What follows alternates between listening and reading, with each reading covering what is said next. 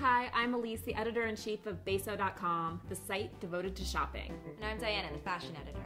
And today we're going to talk about one of our favorite approaches to putting an outfit together, and that is the monochromatic way.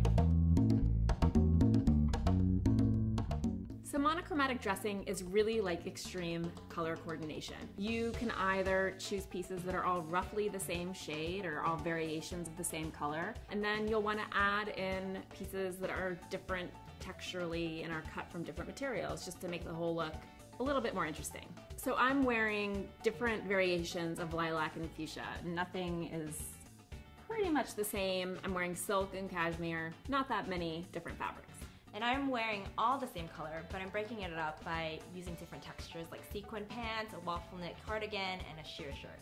So with this next round of outfits, I really just wanted to show you that denim on denim can work. I know that it terrifies so many people. You obviously don't have to do it to the extremes that I have, as in denim on denim on denim, but try it. Just think of it as a monochromatic blue outfit, if that's how you need to position it.